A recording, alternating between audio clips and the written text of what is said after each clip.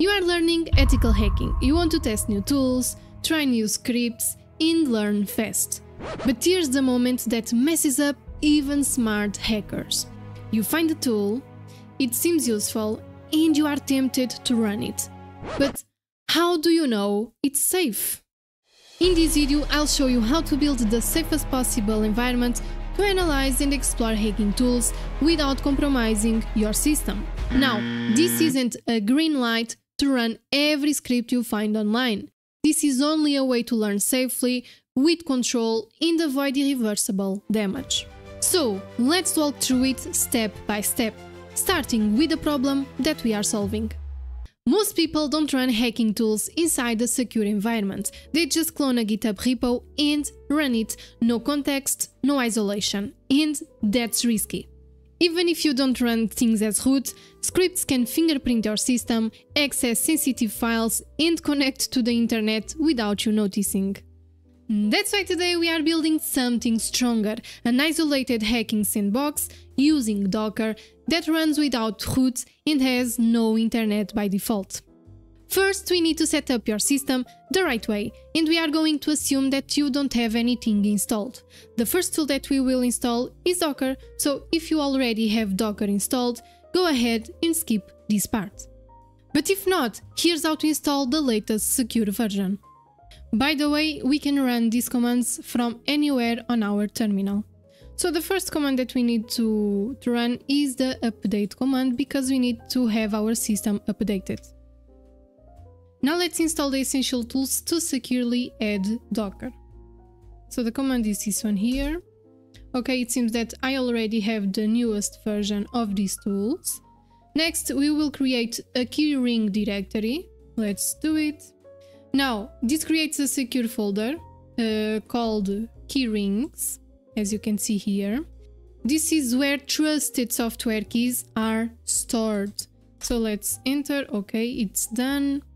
Now we will download and verify Docker's GPG key with this command. By the way, guys, if you see no output when running this command, that's not a problem at all. So if you want to verify if this command worked, you just need to run this command here. And if you see this output, you are good to go. Now let's add our Docker's repository on our system. To do that, we run this command here. And now let's update once again our system, sudo apt update, like so. And now we can install our Docker and Docker Compose. So to do that, we run this command here. And done, Docker is now properly installed. Now, with Docker ready, let's build our isolated hacking container with no root and no internet. So first we create a new directory where everything related to your secure hacking environment is organized. So let's do it. So as you can see, this creates a directory and after that changes into that directory. Now inside of hacking sandbox, we will create a new directory called results. In this directory will be used to save everything that you want. So for instance, imagine that you run linpiece on your Docker. Then you can save the output of that script on your results directory. So this is useful if you are, for example, using this for bug bounties and you need to write a report, then you can have everything that you found in the results directory, okay? Now, also inside of the hacking sandbox, we will create our Docker file. So let's do it.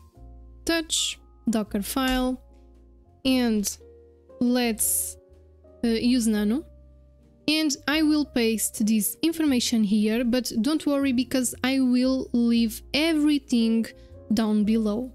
So the first line here tells our Docker to use Kali Linux as the base image. This creates a new non-root user called sandbox.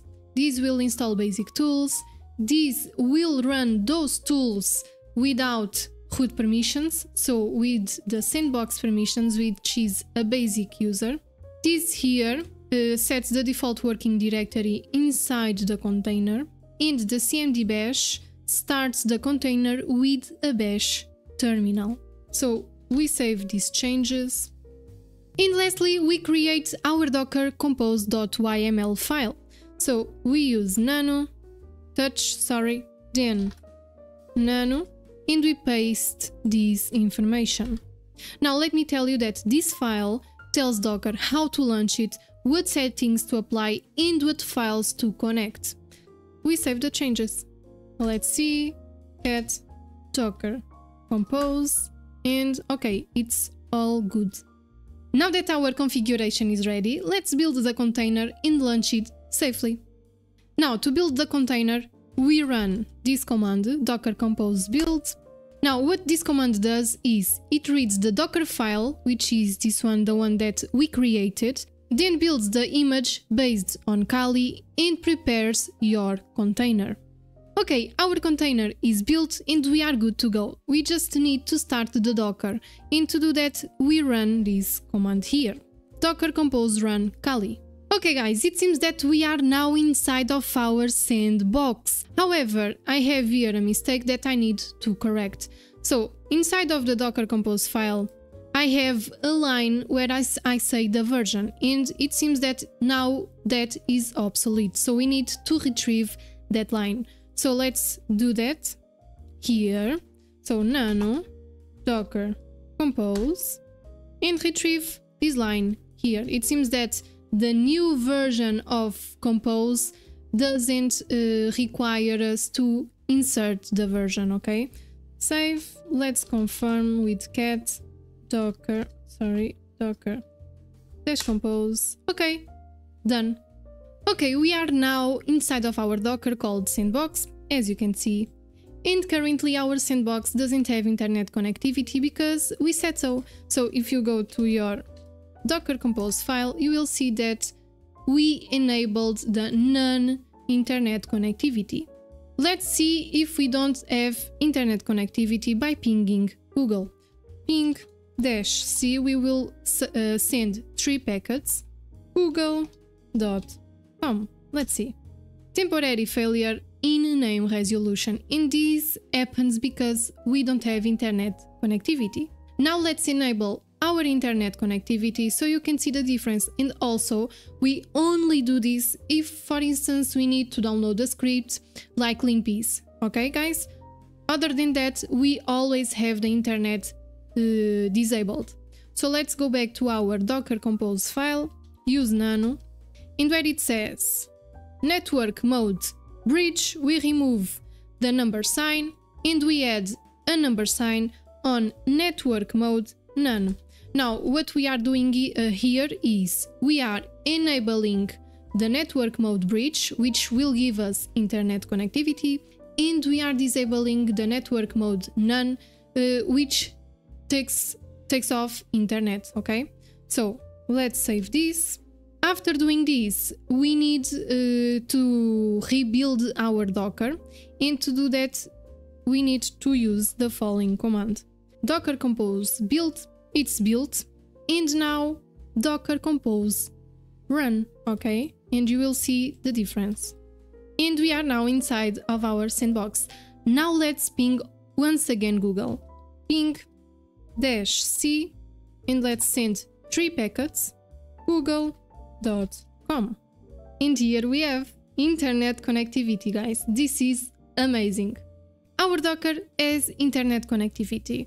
Now we can download the scripts that we need. But after that, we need to disable the internet connectivity because the purpose of our Docker is to stay safe. So to do that, we just need to edit once again our docker compose file. So let's do that. So to disable the internet, we go back to our hacking sandbox directory and we edit our docker compose. Then we retrieve the number sign from here and we add a number sign here. We save the changes and we need to run the docker compose build once again and the docker compose run Kali, like so. Now we have another sandbox without internet connectivity, but we can use the scripts that we downloaded, okay guys, in a safe way. This step of enabling and disabling the internet is manual on purpose because you want to be aware of when your container reaches the internet. Now, imagine that you are hacking and you need to make a report and save the data that you find. Then you can save that data in a file. So you can use, for instance, nano, then let's say report.txt. Imagine ran nmap and found ports 22 and 8080 open. This is just an example. You save this, yes, and then you move the report.txt into the results directory. So move report into results.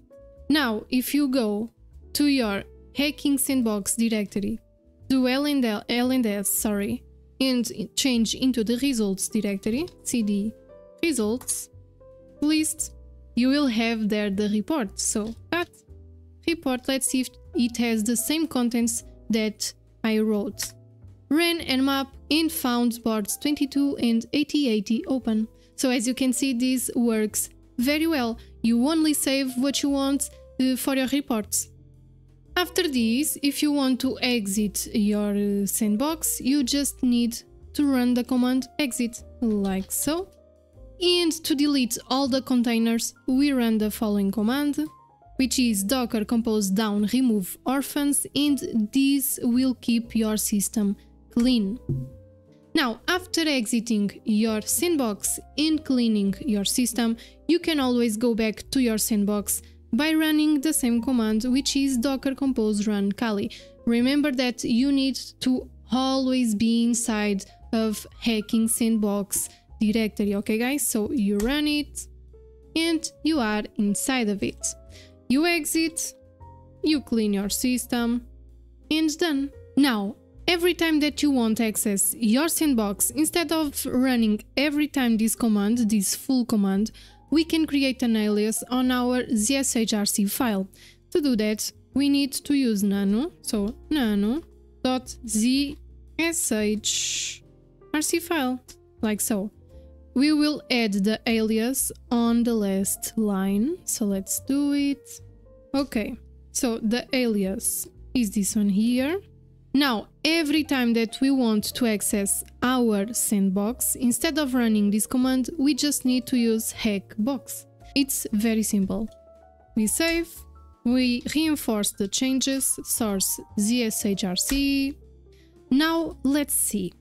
cd hacking sandbox, because you can only access your sandbox if you are inside of the directory hacking sandbox, where we have all the information to launch our sandbox, and hackbox, like so. And let's see, and here we have our sandbox, and we didn't need to write that full command. So let's exit this. There's another matter that I want to talk about with you, which is if you want to use graphical user interface tools, you have to run those on your VM. And this is because your container doesn't work with graphical user interface tools, which is the case of Burp Suite, Firefox, Postman.